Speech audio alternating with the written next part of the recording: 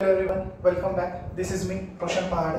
हम लोग आज सॉलिड स्टेट का पार्ट जो 2 है वो स्टार्ट करेंगे। एक क्विक रिवीजन मैं आपसे करवा लेता हूँ जो हम लोगों ने लास्ट लेक्चर में किया था। आपको अगर याद हो तो आई मीन जिन्होंने मेरा लास्ट लेक्चर नहीं देखा एक बार वो देख ले, ताकि ये जो पॉइंट्स मैं आगे लेने वाला ये थोड़ा सा आपको क्लियर हो जाएगा। लास्ट लेक्चर में हम लोगों ने सॉलिड स्टेट का जो चैप्टर स्टार्ट किया था उसमें हम लोगों ने टाइप्स ऑफ सॉलिड्स देखे थे, जहाँ पे हम लोगों ने उसको क्रिस्टलाइन और एमोर्फस में कैटेगराइज किया था। उसका डिफरेंस भी मैंने आपको बताया था, वो बोर्ड्स में भी आया था, आप लोगों ने शायद मार्क डाउन किया होगा। और उसके बाद में फिर हम लोगों ने क्लासिफिकेशन ऑफ क्रिस्टलाइन सॉलिड्स किया था। इसमें जो 4 टाइप के सॉलिड्स है ये हम लोग डील कर रहे थे। तो इसके टोटल 5 पॉइंट्स है, 4 लिखे मैंने। 5 पॉइंट्स देखेंगे और लास्ट में एग्जाम्पल भी देखेंगे। तो स्टार्ट करते हैं। जो 4 टाइप्स है सॉलिड्स के वो मेंशन है और उनकी क्या प्रॉपर्टीज देखनी है ये भी यहाँ पे मैंने मेंशन किया हुआ। स्टार्ट करते हैं। फर्स्ट पहला जो सेक्शन है वो आयोनिक सॉलिड्स है, देन कोवैलेंट नेटवर्क सॉलिड्स आ जाएगा, फिर मॉलिक्यूलर सॉलिड्स आएगा और मेटालिक सॉलिड्स आएगा। आपको अगर याद हो तो आयोनिक सॉलिड्स में हम लोगों ने लास्ट लेक्चर में पॉजिटिव एंड नेगेटिव चार्जेस की बात की थी, जहाँ पे पॉजिटिव चार्जेस का साइज स्मॉल आएगा और नेगेटिव चार्जेस का साइज लार्ज आएगा। ये मैंने आपको लास्ट लेक्चर में बताया था। कोवैलेंट में हम लोग दोनों भी नेगेटिव चार्जेस के बारे में बात कर रहे थे। यहाँ पे मॉलिक्यूलर सॉलिड्स में हम लोगों ने पोलर नॉन पोलर के बारे में बात की थी और मेटालिक में हम लोग 2 पॉजिटिव चार्जेस के बीच में बात कर रहे थे। ये सब कुछ हम लोगों ने देखा था। अब आयोनिक में सबसे पहला जो पॉइंट है that is particle of units. उसके जो पार्टिकल्स है वो कैसे दिख रहे हैं। सो वो कैटायन और एनायंस के फॉर्म में दिखेंगे, जो कि मैंने आपको बताया। देन कोवैलेंट में दे आर कोवैलेंटली बॉन्डेड, एक दूसरे के साथ में जो बॉन्ड वो क्रिएट करेंगे वो कोवैलेंट बॉन्ड होगा।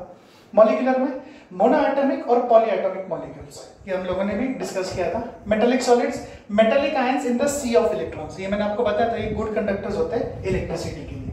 नेक्स्ट इंटर पार्टिकल फोर्सेस, ये जो 2 मॉलिक्यूल्स हैं जहां पे भी आएंगे वो एक दूसरे को अटैच कैसे करके रखेंगे आप। सो इंटर पार्टिकल फोर्सेस आयोनिक में क्या आ जाएगा, इलेक्ट्रोस्टैटिक फोर्स ऑफ अट्रैक्शन आ जाएगा। कोवैलेंट में कोवैलेंट बॉन्ड्स ही आ जाएंगे। मॉलिक्यूलर में एक तो लंदन फोर्सेस थे, मैंने आपको वीक फोर्सेस के बारे में बताया था, एंड डाइपोल डाइपोल फोर्सेस आएंगे, या तो फिर हाइड्रोजन बॉन्ड्स, मैंने आपको फोन बोला था लास्ट टाइम में, FON के साथ में हाइड्रोजन के बॉन्ड्स बनेंगे। और मेटालिक सॉलिड्स में क्या आ जाएगा, मेटालिक बॉन्ड्स वो क्रिएट करते हैं। Next with respect to hardness, आपको याद हो मैंने आपको डायमंड के बारे में उसका मेल्टिंग पॉइंट बोला था 3500 डिग्री सेल्सियस का। तो आयोनिक में देखा जाए तो it is hard and brittle, लेकिन डायमंड का एग्जांपल मैंने आपको कोवैलेंट में बोला था तो वो आयोनिक से थोड़ा हार्ड है। तो यहाँ पे तो हम लोगों ने हार्ड लिखा, लेकिन यहाँ पे आपको क्या लिखना पड़ेगा, it is very hard. Then ये तो सॉफ्ट थे, ये हम लोगों ने लास्ट लेक्चर में लिखा था। And with respect to temperature variable from soft to very hard, यानी आप किस अमाउंट में उस पर हीट वगैरह अप्लाई कर रहे हो नहीं कर रहे हो। So variable from soft to very hard. Next melting point के बारे में हम लोग बात करेंगे। यहाँ पे हाई मेल्टिंग पॉइंट है 600 से लेके 300 डिग्री सेल्सियस 3000 डिग्री सेल्सियस तक, लेकिन मैंने आपको जैसे कि अभी इसका मेल्टिंग पॉइंट बताया तो इससे ज्यादा मेल्टिंग पॉइंट यहाँ पे आएगा। सो 1200 से लेके 4000 डिग्री सेल्सियस तक उसका मेल्टिंग पॉइंट रहेगा। नेक्स्ट अब ये सॉफ्ट है, हमने जब यहाँ पे बात की थी आपके मॉलिक्यूलर सॉलिड्स, तो थोड़ा नेगेटिव से इसका टेम्परेचर स्टार्ट होगा और पॉजिटिव तक जाएगा। तो -272 से पॉजिटिव 400 डिग्री सेल्सियस तक उसका मेल्टिंग पॉइंट जाएगा। और मेटालिक सॉलिड्स के लिए it will be a wide range, काफी वाइड रेंज है। तो -39 डिग्री सेल्सियस से लेके पॉजिटिव 3400 डिग्री सेल्सियस तक इसका मेल्टिंग पॉइंट यहाँ पे जाता है। जो 5th पॉइंट ऑफ डिफरेंस हम लोग देखने वाले हैं वो है with respect to thermal and electrical conductivity. तो जैसे कि हमने कल बोला था दिस इज पुअर कंडक्टर, लेकिन कब, इन सॉलिड स्टेट। जैसे ही आप इसको मेल्ट कर देंगे या फिर इसको वाटर में डिसॉल्व करेंगे, this will be good conductors because उसके आयंस डिसोसिएट हो जाते हैं। Now they are free to migrate either in dissolved or water state, I mean whenever dissolved in water or in the melted condition, because of which ये जो है electricity अच्छे से conduct कर पाएंगे। नेक्स्ट कोवैलेंट में एक्चुअल में तो वो पुअर कंडक्टर्स होते हैं, लेकिन उसके 2 एक्सेप्शंस हैं। कल मैंने आपको एलोट्रोप्स के बारे में बताया था। तो कार्बन के जो 3 एलोट्रोप्स हैं, I mean diamond, graphite and फ्लूरेरिन, तो उसमें से जो ग्राफाइट है it is a good conductor of electricity, ये तो पहला एक्सेप्शन है। And diamond is a good conductor of heat. तो ये दोनों के डिफरेंसेस आपको याद रखना है कि ग्राफाइट जो है it is a good conductor for electricity, यानी इलेक्ट्रिकल कंडक्टिविटी की बात हो रही है, and diamond is a good conductor for heat, यानी वो थर्मली हो गया। Next molecular solids they are poor conductors, लेकिन metallic solids are good conductors because इसके अंदर फ्री आयंस आपके पास है, जिसकी वजह से आप इलेक्ट्रिसिटी को माइग्रेट करवा सकते हैं। So it is a good conductor of heat as well as electricity, ये आपको याद रखना है। आप कुछ एग्जांपल डाल सकते हैं फिर हम लोग उसमें। यहाँ पे आपको सारे जो पॉजिटिव नेगेटिव चार्जेस के वो एग्जांपल देने, तो NaCl CF2 ये एग्जांपल आ जाएगा। कोवेलेंट यानी कि सेम एटम जब कंबाइन हो रहे हैं, तो जैसे कि फॉर एग्जांपल है फिर सेम चार्जेस, तो डायमंड है, सिलिका है, ये एग्जांपल इसमें ऐड हो जाएंगे। मॉलिक्यूलर सॉलिड्स के लिए आइस या फिर बेंजोइक एसिड, ये एग्जांपल आ जाएगा। और मेटालिक सॉलिड्स में हम लोग कुछ से भी मेटल्स इसके अंदर आप कंसिडर कर सकते हैं, तो सोडियम आ गया, मैग्नीशियम आ गया, कॉपर आ गया, ऑरम यानी कि गोल्ड आ गया, ये सारा आप लोग इसके अंदर कंसिडर कर सकते हैं। जो नेक्स्ट पॉइंट हम लोग स्टार्ट करने वाले हैं वो थोड़ा सा इंपॉर्टेंट है, it is a crystal structure. अब एक क्रिस्टल स्ट्रक्चर आप लोग कैसे फॉर्म करेंगे, ये देखो, ये जो क्रिस्टल स्ट्रक्चर है मैंने यहाँ पे आपको ड्रॉ किया, एक 3 डायमेंशनल अरेंजमेंट है, लेकिन मैंने सिर्फ आपको एक्सप्लेन करने के लिए यहाँ पे इसको बताया है। तो आप एक क्रिस्टल स्ट्रक्चर को ड्रॉ कैसे करेंगे, लैटिस और बेसिस को ज्वाइंट करके। अब वो एक दूसरे को कैसे ज्वाइंट करना है वो हम लोग देखते हैं। तो सबसे पहले crystal structure, it is a order 3D arrangement. 3D arrangement आएगा और उसका एक पर्टिकुलर ऑर्डर भी प्रिस्क्राइब किया हुआ है। 3D अरेंजमेंट किसका, लेकिन ऑफ कोर्स पार्टिकल्स का इन a crystal which will be described into 2 terms। अब 2 टर्म्स आएंगे, एक आएगा लैटिस और एक आएगा आपका बेसिस। अब ये लैटिस क्या होते हैं, ये जो आपको यहाँ पे पॉइंट्स दिख रहे हैं, इस पॉइंट्स पे हम लोग बेसिस को अटैच करते हैं। तो अभी आपको ऐसा लग रहा होगा कि सिर्फ मैंने इसको यहाँ पे ड्रॉ किया है, ऐसा नहीं है। ये एक पॉइंट्स को हम लोग क्या करते हैं, इसके साथ में अटैच करते हैं। वो 3D में होता तो दिखता, लेकिन यहाँ पे अभी हम लोगों ने उसको 2D में बनाया, इसलिए वो आपको नहीं दिखेगा। So lattice में it is the geometrical arrangement of particles in 3D periodic array। तो एक्चुअली में तो 3D periodic array है वो, और कैसे ऑब्टेन होगा, and crystal structure is obtained, यानी कि ये जो फाइनल स्ट्रक्चर की बात हो रही है वो is obtained by attaching a constituent particle to each of the lattice point. एक कंस्टिट्यूएंट पार्टिकल हर लैटिस पॉइंट को आपको क्या करना है, अरेंज करना है, तब जाके ये स्ट्रक्चर आपको यहाँ पे मिलेगा। तो ये तो लैटिस की डेफिनेशन हो गई। नेक्स्ट बेसिस, यानी ये जो हम लोग अटैच कर रहे हैं वो क्या है, it is the constituent particle that are attached to the lattice points which will form the basis। यानी बेसिस ऐसे पॉइंट्स आएंगे जो आपको लैटिस को क्या करना है, अरेंज करना है, ये आपको इसमें याद रखना है। तो जब ये आपके लैटिस के पॉइंट्स है, ये आप बेसिस को अटैच करेंगे तो कुछ इस टाइप का स्ट्रक्चर बनता है, जिसको हम क्रिस्टल लैटिस बोलते हैं। क्रिस्टल लैटिस बोला तो भी चलेगा, या फिर उसको स्पेस लैटिस भी बोलते हैं, ये दोनों एक ही है। और आप ये क्रिस्टल लैटिस का फॉर्मेशन कैसे करेंगे, bye attaching basis to lattice, यानी ये जो बेस है ये लैटिस को अटैच करना है। तो एक पॉइंट उठा के आप लोग सिर्फ क्या करेंगे, इसके ऊपर आप एक प्लेस करते हैं। सो lattice plus basis will either give you a crystal lattice, या फिर हम उसको स्पेस लैटिस भी बोलते हैं। जो नेक्स्ट पॉइंट हम लोग स्टार्ट करने वाले हैं वो है आपका यूनिट्स है। देखिए फॉर एग्जांपल ये एक क्रिस्टल लैटिस है, ऑफ कोर्स वो एक छोटे छोटे यूनिट सेल से बना होगा, तो हम लोग पहले उसको डिफाइन करेंगे। हम लोगों ने क्रिस्टल लैटिस तो डिफाइन कर लिया, अब यूनिट सेल डिफाइन करता है। So this is the smallest repeating structure in unit। कहाँ पे लिखें, इन अ क्रिस्टलाइन सॉलिड, बिकॉज हम लोगों ने एमोर्फोस और क्रिस्टलाइन ऐसे 2 क्लासिफिकेशन किए थे, तो हम लोग यहाँ पे सिर्फ क्रिस्टलाइन के बारे में बात कर रहे हैं। अब ये जो क्यूब मैंने यहाँ पे ड्रॉ किया है, यहाँ पे आपको 2 अलग अलग बातें दिख रही है, एक तो ABC दिख रहा है और एक अल्फा बीटा और गैमा दिख रहा है। तो जो मेरे साइड्स हैं उनको मैंने नेम दिया है A, B एंड C, और जो मेरे एंगल्स है, एंगल्स को मैंने यहाँ पे नाम दिया है अल्फा, बीटा एंड गैमा। ठीक है, ए के लिए अल्फा, बी के लिए बीटा और सी के लिए गैमा। अब इसमें आपको याद क्या रखना है, एकदम इजी पॉइंट है जो मैं आपको आगे आगे बता रहा हूँ, या फिर एक मिनट में लिख के रखता हूँ, अल्फा बीटा एंड गैमा। अब देखिए आपको याद क्या रखना है, ए और बी के बीच में तीसरे का एंगल आएगा, मतलब साइड्स ए और बी के बीच में आप जो बनाएंगे वो एंगल बनेगा गैमा। जैसे फॉर एग्जाम्पल देखिए ये ए है और ये बी है, तो ए और बी के बीच में आपने क्या बना दिया, गैमा। अब बी और सी के बीच में ए का एंगल बनेगा, तो बी और सी के बीच में कौन आएगा, अल्फा। तो देखिए अब यहाँ पे ये मैंने बी बनाया, ये सी बनाया, तो इसके बीच में कौन आया, अल्फा। तो ऑब्वियसली अब ए और सी के बीच में कौन आएगा, बी का एंगल, तो आ गया बीटा।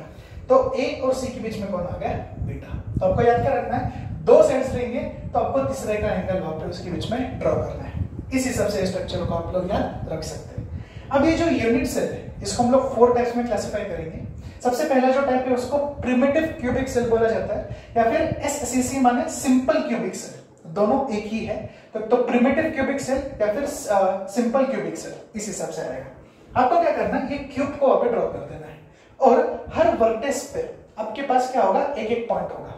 इसको हम लोग क्या बोलेंगे, सिंपल क्यूबिक सेल। हर वर्टेक्स पे आपको क्या करना है, एक पॉइंट को आपको ड्रॉ करना है, ये हो जाएगा आपका simple cubic cell. Simple cubic cell आगे हर जगह हम लोग क्या करेंगे, रिपीट करेंगे और इसमें कुछ एडिशंस करते जाएंगे, तो आगे के कुछ 3 अलग पार्ट्स इसमें फॉर्म होंगे। तो ये तो SCC हो गया। Next BCC means body centred cubic cell. BCC का मतलब। तो सिंपल क्यूबिक सेल तो वापस आ जाएगा।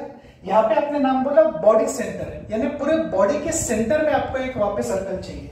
तो ये तो सिंपल क्यूबिक सेल बना दिया और पूरे बॉडी के सेंटर में आपने क्या किया, एक सर्कल वहां पे ड्रॉ कर दिया। तो ये हो जाता है बॉडी सेंटर्ड क्यूबिक सेल। अगला है फेस सेंटर्ड क्यूबिक सेल। अब फेस सेंटर का मतलब क्या है, तो सिंपल क्यूबिक तो रिपीट हो जाएगा, इसके जो फेसेस है हर फेस के सेंटर में आपको एक देना है। जैसे फॉर एग्जांपल अभी अगर मैंने ये साइड का एक फेस ले लिया तो इसके सेंटर में ये आएगा। ये ऊपर का फेस मैंने लिया तो ये ऊपर के फेस के लिए ड्रॉ किया है। अगर मैं ये नीचे का फेस लूं तो ये नीचे के फेस पे मैंने ड्रॉ किया है। तो आपको याद क्या रखना है, अभी मान लीजिए ये मेरा एक फेस है तो इसके 4 वर्टेसेस तो ऑलरेडी ऑक्यूपाइड होंगे बिकॉज वो तो मैं सिंपल क्यूबिक में लूंगा, लेकिन उसके सेंटर में भी अब मैं एक ड्रॉ करूंगा बिकॉज इसको मैंने बोला फेस सेंटर। तो हर फेस के सेंटर में अगर एक आया तो इट इज फेस सेंटर, लेकिन पूरे बॉडी के सेंटर में एक आया तो इट इज बॉडी सेंटर। ये इसमें आपको याद रखना है। अब इसके अलावा एक टाइप है which is base centred cubic cell. अब बेस सेंटर मतलब क्या है, सिंपल को आप लोग रिपीट करेंगे, लेकिन बेस सेंटर में क्या होगा, जो ऊपर का प्लेन है और जो नीचे का प्लेन है सिर्फ उसके सेंटर में ड्रॉ किया जाता है। तो आपने सिंपल क्यूबिक सेल को तो रिपीट कर लिया, लेकिन ऊपर और नीचे इन दोनों के प्लेन पे अगर आप सर्कल वहां पे बता रहे हैं so that is a base centred cubic cell. ये चारों टाइप्स आपको इसके अंदर याद रखना है। जो नेक्स्ट पॉइंट हम लोग स्टार्ट करने वाले हैं वो स्मॉल एन कैसे कैलकुलेट करना है, जो हम लोगों ने एससीसी, बीसीसी और एफसीसी कैलकुलेट किया उसके लिए। अभी होता क्या है, ये बहुत इंपॉर्टेंट है, इसके बेसिस पे आपको एमसीक्यूज भी पूछे जाएंगे और इस चैप्टर में जब हम लोग आगे इसके न्यूमेरिकल सॉल्व करेंगे तभी भी हमको ये जो डिजिट्स है इसका यूज रहेगा। अब एन क्या है, it is the number of particles in cubic unit cell. अब नंबर ऑफ पार्टिकल्स कैसे कैलकुलेट करना है वो हम लोग देखेंगे। 3 सेल्स के लिए करना है, सिंपल क्यूबिक सेल, इसको प्रिमिटिव भी बोला जाएगा, बॉडी सेंटर्ड क्यूबिक सेल और फेस सेंटर्ड क्यूबिक सेल। इसमें आपको कंसिडर करना है। अब देखिए एससीसी का स्ट्रक्चर मैंने आपको ऐसा बताया था, इसके तरह जब हम लोगों ने किया, मान लीजिए मैं इसको नंबरिंग नेमिंग दे देता हूँ। So it is A B C and D. तो जो फ्रंट फेस आपको दिख रहा है सामने वाला वो ए बी सी डी हो गया। तो इसके एक्चुअल में जो स्ट्रक्चर्स होते हैं ना वो ऐसे एनलार्ज होते हैं। हम सिर्फ ड्रॉ करने के लिए इसको छोटा ड्रॉ करते हैं, लेकिन जब हम एक्चुअल में यूनिट सेल को देखेंगे, एक्चुअल जो यूनिट सेल होता है 3D में वो ऐसे एनलार्ज होता है, एक दूसरे को कनेक्टेड होते हैं वो। तो मान लीजिए ये ए बी सी और डी हो गया, ये जो एबीसीडी हम लोगों ने किया, और ये ई एफ जी एच मान लीजिए मैंने पीछे की जो सेल किए थे वो दिए। तो अब ये वाला कौन सा आ जाएगा, ई एफ इसके पीछे है 3D में, तो ई एफ ये वाला जी और ये एच, ये ऐसे दिखेगा। लेकिन ये सिर्फ एक पर्टिकुलर यूनिट सेल के लिए होगा, यानी एक यूनिट सेल की जब हम बात करेंगे तब। लेकिन अगर इस यूनिट सेल को मैंने रिपीट करके एक क्रिस्टल लैटिस जनरेट कर दिया तो होता क्या है, ये जो आपका एक पार्टिकल है ना, एक यहाँ पे जो कंस्टिट्यूएंट एटम मॉलिक्यूलर आयन हम जो कंसीडर करते हैं, ये ए मतलब मैं सिर्फ अकेले ए की बात कर रहा हूँ, ये कुछ इस तरीके से दिखेगा और ये 8 डिफरेंट पार्टिकल से डिवाइड होगा, आई मीन उसके साथ वो अटैच होगा। अब ये जो एक स्ट्रक्चर है वो इसका स्ट्रक्चर मैंने यूनिट सेल में ड्रॉ किया है, और ये यूनिट सेल कौन सा है, क्रिस्टल लैटिस का बाइफर्केशन करके मैंने उसको यहाँ पे किया। जब आप बाइफर्केट करेंगे उसको, आई मीन जो भी आपका क्रिस्टल लैटिस आपके पास होगा उसको मैंने क्या किया, उसको मैंने डिवाइड किया और एक यूनिट सेल मैंने आपको यहाँ पे ड्रॉ करके बताया। तो 3D स्ट्रक्चर में कुछ इस तरीके से इसके पीस कट होंगे। अब मान लीजिए ये आपका ए बी सी और डी, कुछ इस तरीके से मैंने इसको लिखा। तो ये जो ए पार्टिकल है ना आपका, यहाँ पे तो कंप्लीट था, लेकिन यूनिट सेल में वो कंप्लीट नहीं दिखता है और वो अदर 8 पार्टिकल यानी वो अदर 7 पार्टिकल से अटैच होगा। तो अल्टीमेटली क्या हो गया, टोटल 8 पार्टिकल से वो अटैच हो जाता है। तो एक पार्टिकल के लिए जब हम n ढूंढेंगे, सो 8 क्यों, ये जो कॉर्नर्स थे अभी एबीसीडी ई एफ जी का कितना हो गया, 8 हो गया, 4 आगे के 4 पीछे के, सो दैट इज 8। और हर एक पार्टिकल और एक पार्टिकल से आगे क्या हो रहा है, अटैच है। तो 8 इंटू 1/8, तो आपका n कितना आ जाएगा, इट विल बी 1। तो एससीसी के लिए आप लोग क्या करेंगे, 1 का यूज हम लोग करेंगे। अब जैसे कि बीसीसी और एफसीसी बनाने के लिए एससीसी तो लगता ही है, यानी कि जो वर्टिसेस है वो वैसे ही रहेंगे, तो हर जगह पे उतना बेसिक काम वो रहेगा ही, यानी 8 इंटू 1/8 रहेगा और यहाँ पे भी 8 इंटू 1/8 रहेगा ही। लेकिन जो एडिशन उसमें किए उसकी वजह से आपका n कैसे चेंज होगा, अब वो देखते हैं। अब यहाँ पे क्या हो गया, एससीसी तो आप लोगों ने ड्रॉ कर लिया, एससीसी का पॉइंट आपको क्लियर हो गया कि 1 और 8 से डिवाइड होगा, आई मीन शेयर होगा, तो 8 इंटू 1/8 का आंसर आपका आ जाता है 1। अब यहाँ पे क्या है, वो तो हो गया, लेकिन पूरे बॉडी के सेंटर में भी 1 है।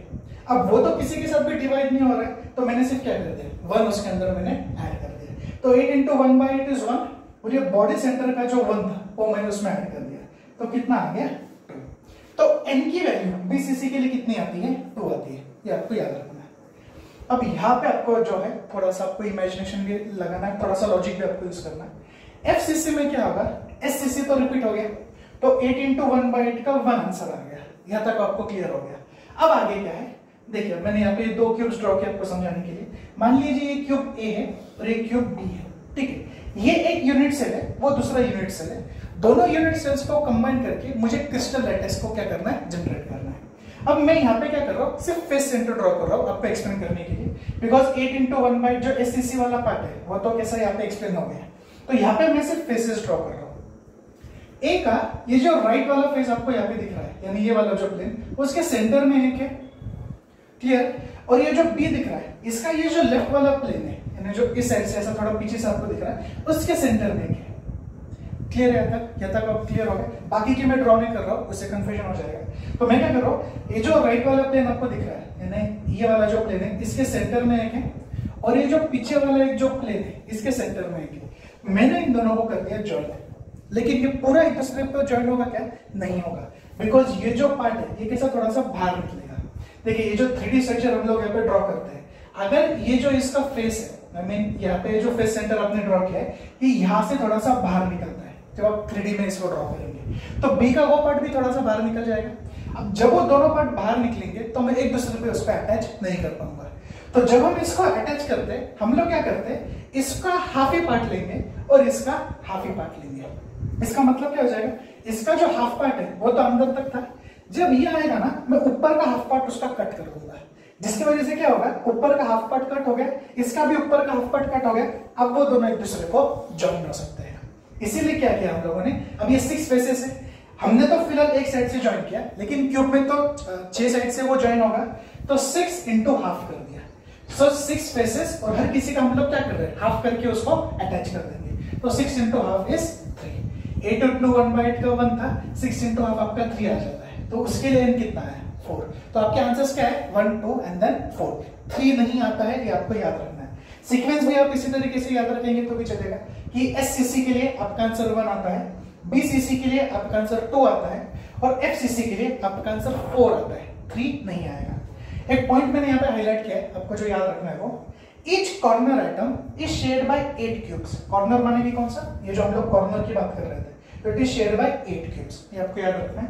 Each face particle is shared by 2 cubes. ये जो फेस पार्टिकल की बात हो रही है, ये 2 क्यूब से शेयर होगा।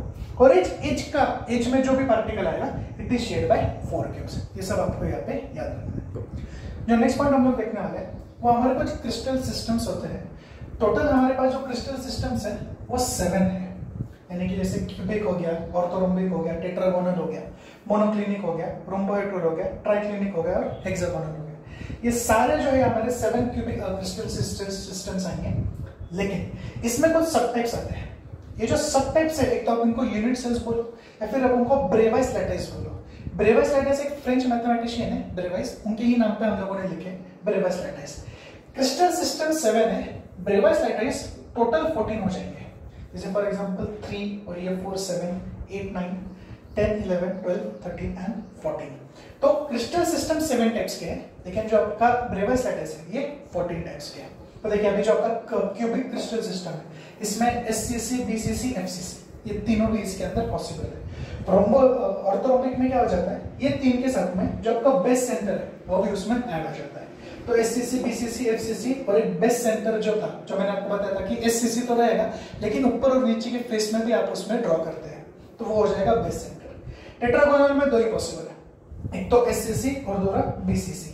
FCC जो है वो इसमें पॉसिबल नहीं होता है।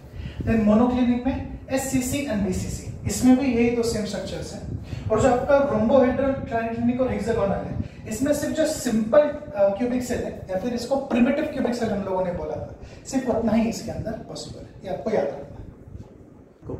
अब एक छोटा सा डेरिवेशन करना है हम लोगों को, या फिर ऐसा बोल सकते हैं कि रिलेशनशिप एस्टैब्लिश करना है बिटवीन मोलर मास, ये रो यानी कि डेंसिटी का आपका unit symbol, and unit cell as unit. इन तीनों के बीच में आपको एक रिलेशनशिप ऑब्टेन करना है।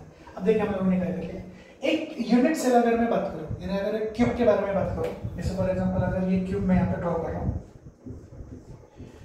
तो इस क्यूब में हम लोगों ने क्या किया, इसके पहले मैंने आपको बताया था कि ए बी सी ऐसे 3 साइड्स हम लोगों ने कंसिडर किए। फिलहाल मैं क्या कर रहा हूँ, इसको एक ही साइड कंसिडर कर रहा हूँ, यानी it is a cube with all sides equal. तो ये वाली साइड भी ए ले ली और ये वाला भी मैंने ए ले लिया। तो इसका एज लेंथ क्या हो गया, ए। अगर मैं इसका वॉल्यूम निकालूंगा तो मुझे क्या मिल जाएगा, ए cube. Next, mass of one particle, ये मैंने स्मॉल m कंसीडर किया, एक पार्टिकल का मास जो आएगा वो, और m को पार्टिकल्स पर यूनिट सेल। अब ये n मतलब क्या, 1, 2 and 4, जो इसके पहले हम लोगों ने कैलकुलेट किया। अब अगर मुझे एक यूनिट सेल का मास निकालना है तो m मल्टीप्लाई बाय n मुझे करना पड़ेगा। सो mass of unit cell is equal to m multiply by n। अब आगे देखिए क्या करेंगे, डेंसिटी का फॉर्मूला हमारे पास, रो is equal to mass upon volume. अब देखिए ये मास की जगह पे मैं क्या सब्स्टिट्यूट करूंगा, m मल्टीप्लाई बाय n, वो मैंने सब्स्टिट्यूट किया, और वॉल्यूम आप लोगों ने कितना निकाला था, a क्यूब। तो a क्यूब आप लोगों ने यहाँ पे नीचे लिख दिया। ये जो डेंसिटी का हमको यहाँ पे फॉर्मूला मिला है mn अपॉन a क्यूब, इसको मैंने लिख दिया इक्वेशन नंबर 1। अब जो ये मोलर मास के बारे में आपको बोल रहे थे, ये मैंने कैपिटल M से डिनोट किया, और इसके लिए हम लोग क्या करेंगे, mass of one particle multiply by mass of particle पर मोल। अब ये मास ऑफ वन पार्टिकल यानी यहाँ पे जो मास ऑफ वन पार्टिकल था, इसको मैंने क्या लिया, m। तो मैंने इसकी जगह पे m को सब्स्टिट्यूट कर दिया, एंड नंबर ऑफ पार्टिकल्स पर मोल से मेरा मतलब होता है कि एवोगैड्रोस नंबर जो यहाँ पे आएगा वो मुझे यहाँ पे कंसीडर करना पड़ेगा, because 1 mole is equal to Avogadro's number 6.022 into 10 to the power 23। तो एक तो यहाँ पे Na लिख सकते हैं, या फिर आप n0 ऐसा भी यहाँ पे बता सकते हैं, जैसा भी आपको बताना है। तो मैंने यहाँ पे क्या लिख दिया, capital M is equal to small m multiply by Na। मुझे क्या करना है, मुझे यहाँ पे इस m के लिए फॉर्मूला बनाना है ताकि मैं उसको इस इक्वेशन में सब्स्टिट्यूट कर सकूं। तो m के लिए मैंने क्या किया, capital M divide by Na multiplication में यहाँ पे जाके डिवीजन में चला जाएगा। So small m is equal to m divide by Na। इसको मैंने बता दिया इक्वेशन सेकंड। मैं इक्वेशन सेकंड को इक्वेशन फर्स्ट में सब्स्टिट्यूट कर दूंगा। तो ये जो मेरा रो है वो रो वैसे ही रहेगा। ये जो m है, अब इस m की जगह पे क्या हो जाएगा, capital M divide by Na। तो capital M divide by Na लिख दिया मैंने, जो स्मॉल n था वो वैसे ही है, और जो a क्यूब था वो भी वैसे प्लेस किया। अब सारे अगर आपने देखे तो 5 पैरामीटर्स है, 1, 2, 3, 4 and 5। आपको कौन से भी 4 पैरामीटर दिए होंगे, 5th पैरामीटर इस फॉर्मूला को एक तो सेम या फिर इसको थोड़ा सा इसका सब्जेक्ट चेंज करके आपको कैलकुलेट करना है। अब यहाँ पे आपको याद क्या रखना है, ये जो n है, ये n आप क्या लेंगे, 1, 2 या 4, ये वैल्यू फिक्स हो जाती है आपकी क्वेश्चन के हिसाब से, और Na एवोगैड्रोस नंबर भी आपका फिक्स हो जाता है। तो बाकी ये जो पैरामीटर्स है, ये विद रिस्पेक्ट टू क्वेश्चन हम लोग को उसमें याद रखना पड़ेगा। कभी कभी एक क्वेश्चन ऐसा भी आएगा कि आपको n का आंसर बनना है, तो वहां पे तो आपको एडवांटेज है, बिकॉज आपको पता है कि आपका आंसर 1, 2 and 4 इसमें से कोई ना कोई एक आंसर आपको होगा। इसके न्यूमेरिकल्स में हम लोग आगे प्रैक्टिस करेंगे। तो ये एक बेसिक फॉर्मूला है जो आपका आगे न्यूमेरिकल्स में भी लगेगा, तो ये बात आपको इसके अंदर याद रखनी है। जो डेरिवेशन अभी हम लोगों ने किया उस पर छोटा सा न्यूमेरिकल में आपको एक्सप्लेन कर देता हूँ। मैं न्यूमेरिकल्स पे एक सेपरेट वीडियो बनाऊंगा आपके लिए, ताकि आप सारे न्यूमेरिकल्स को एक ही बार में एक ही वीडियो में अच्छी से समझ लें। फिलहाल हम लोगों ने सिर्फ वो डेरिवेशन यहाँ पे किया था, उसको अप्लाई कैसे करना है इसका एक बेसिक आइडिया आपको आ जाएगा। So when gold crystallises it forms FCC sales, यानी फेस सेंटर्ड क्यूबिक सेल। इसमें से आपको क्या समझ जाना चाहिए कि n इज इक्वल टू 4। देखिए यहाँ पे यूज होता है, जो मैंने आपको बोला था SCC, PCC और FCC का n जो है ये हमको न्यूमेरिकल्स में लगेगा। तो FCC है इसलिए मैंने क्या कर लिया, n इज इक्वल टू 4 लिया। The unit cell as length is 408 picometre. As length माने कि a, तो a कितना ले लिया मैंने, 408 पिकोमीटर। उसको मुझे सेंटीमीटर में कन्वर्ट करना था, इसलिए मैंने 4.08 into 10 to the power -8 लिखा यहाँ पे इसको। आगे कैलकुलेट रो माने कि density. If molar mass is 197 ग्राम पर मोल, गोल्ड का आपको मोलर मास दिया है 197, तो मोलर मास यानी कि कैपिटल M व्हिच इज 197 ग्राम पर मोल। और फॉर्मूला में मुझे एवोगैड्रोस नंबर भी रहेगा, तो मैंने सिर्फ गिवन में लिख दिया कि 6.022 into 10 to the power 23 atoms पर मोल। एक बात अभी से आप लोग ध्यान में रखिए और इसको प्रैक्टिस करें कि जब भी आपको एक न्यूमेरिकल दिया जाए आप ये तरीका उसमें फॉलो करें। जैसे कि सबसे पहले जो भी गिवन दिया है वो आप लिख लें, फिर आपको क्या फाइंड आउट करना है उसके लिए अलग से लिखे आप। जैसे कि आपको बोला कैलकुलेट रो, मतलब कि आपको रो कैलकुलेट करना है, सो रो is equal to question mark. अब जो चीज आपको कैलकुलेट करनी है उसके लिए फॉर्मूला का यूज करेंगे। तो रो इज इक्वल टू जस्ट हम लोगों ने ढूंढा अभी nm upon a cube Na। इसका जो कैलकुलेशन है इसका ये मतलब है कि इस फॉर्मूला में इन सारी वैल्यूज को हम लोग क्या करेंगे, सब्स्टिट्यूशन करेंगे। इसकी वजह से क्या होता है, फॉर्मेट जनरेट हो जाता है और एग्जामिनर को चेक करने के लिए ईजी हो जाएगा, ताकि फिर उसको बार बार देखना नहीं पड़ेगा कि क्वेश्चन क्या है, कहाँ पे क्या है, आपने उसको सब कुछ एकदम अच्छे से प्रोवाइड कर दिया है। तो कैलकुलेशन में अभी क्या आएगा, रो लिख लिया आपने, n की वैल्यू कितनी लूं मैं, 4, FCC दिया था मुझे तो मैंने 4 ले लिया, m उसका मॉलिक्यूलर मास 197 दिया था, आपने लिख लिया 197। अब a क्यूब था, लेकिन आपके पास वैल्यू कौन सी है, सिर्फ a की है, तो इसका क्यूब करना पड़ेगा, तो 4.08 इंटू 10 टू द पावर -8 का क्यूब, और बचा क्या, na जो कि आपका एवोगाड्रोस नंबर है, वो भी वैल्यू आप लोगों ने यहाँ पे सब्स्टिट्यूट कर दी। पूरा आंसर सॉल्व करने के बाद में, हम बोर्ड्स में तो वैसे इसको लॉग से सॉल्व करेंगे, तो इसका पूरा आंसर सॉल्व करने के बाद में ये आपका फाइनल आंसर आता है रो के लिए। अब रो में आपको याद रखना है मास अपॉन वॉल्यूम, तो यूनिट क्या आएगा, ग्राम अपॉन cm क्यूब। ये छोटी बात भी आपको याद रखना है, यूनिट के लिए आपको हाफ मार्क होता है, ये याद रखना है। और जो भी आंसर आएगा उसको आप बॉक्स कर दें, ताकि एग्जामिनर को समझ में आ जाए, उसको कैलकुलेशन वगैरह में ज्यादा जाने की जरूरत नहीं पड़ती फिर। और जो भी, हाँ एक और बात, कैलकुलेशन साइड में ही करें आप, पीछे मत करें, बिकॉज ऑफ पीछे क्या हो जाएगा, एक ही न्यूमेरिकल तो होता नहीं, तो सारे कैलकुलेशन एक साथ आ जाएंगे। तो अगर आप उसको साइड में ही इंडिकेट कर रहे हैं तो वो थोड़ा सा इजी हो जाएगा एग्जामिनर को चेक करने के लिए भी। और फाइनल आंसर रिफ्लेक्ट करता है कि आप लोगों ने आंसर ढूंढा है विद यूनिट और क्या पूछा था, और उसको फिर आप क्या करें, यहाँ पे बॉक्स कर दें।